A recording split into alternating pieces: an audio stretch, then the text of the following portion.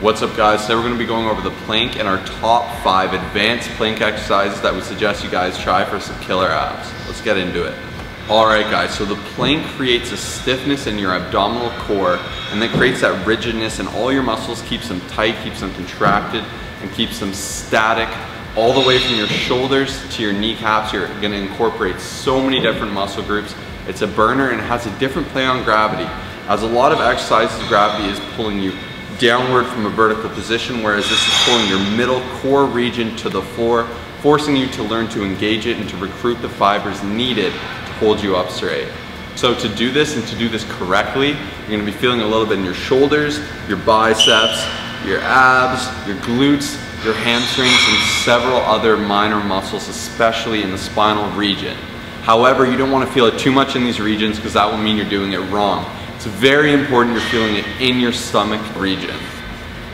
So within the plank, gravity is going to be pulling you downward and you're going to be in need of torso support. So a lot of you guys who do the plank and you're like, I'm not feeling it at all, chances are you're doing it wrong. This should be a tough exercise, and what we're actually going to do now is we're going to show you some incorrect variations. Let's get into it. Okay guys, so here Kyle is showing you a very incorrect version that a lot of people do, where they stick their butt right up in the air. Here you're just using your leverages to your advantage and putting a lot of the pressure on your shoulders. This isn't that hard to do. I really would recommend not considering this a plank because it frankly is not. At the same end, at the other end of the spectrum rather, going all the way down like this is also not a plank. You're letting yourself sink and you are not working your abs close to whatever. So really stay away from that. And then lastly, this is just a complete collapse and a sad attempt at a plank. Alright, so the number one is the leg arm lift for the plank. So here Kyle is going to go ahead and demonstrate lifting the arm. This is going to transfer some of the weight and force you to recruit a lot of those abdominals and stabilizer muscles. Now same thing with the legs, you're going to have to learn to balance. You're going to use a lot of your stabilizers, bring in your obliques a little bit more, and just provide some new insight and challenge to the exercise. Now if you guys really got a good roll going and you feel you're pretty advanced, I'd really recommend this leg and arm raise combo. This is absolutely killer. As you can see, I'm kind of having a bit of time balancing it out myself. Make sure you got your butt up just a little bit. You're contracting your abs the entire time. Hold through it. I know it's not easy, but push through, do each side, and it will burn. Next we have the side plank, also known as the star plank. Here Kyle's doing the easier variation.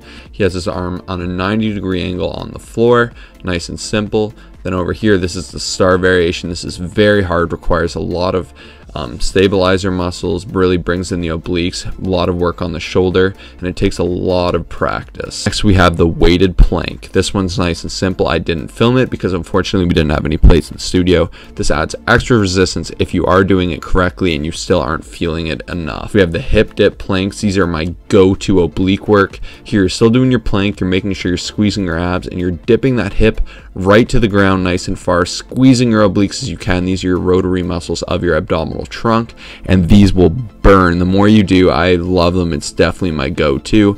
I like to keep it on my tippy toes and just twist around from there. Lastly, we have the plank rollout with the exercise ball. This one's a beast one to do. I can only do 5, so I got Kyle to demonstrate it for you guys. Here you can see, just as a little setup, it's a little bit tough to get into, but you want to find your balance first, just like he did here. Then you're going to push it out, fully extend yourself like an ab roller.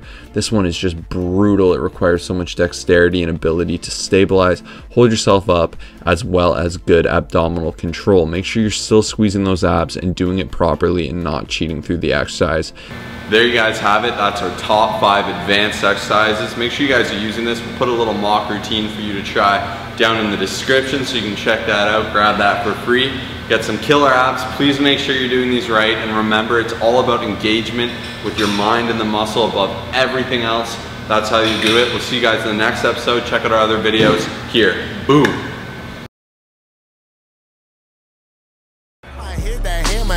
Mattress from my uncle. He would listen to Wu-Tang while walking in the jungle. Army fatigue jacket, kitchen knife, hope he don't. It's not how you plank, bro. No texting.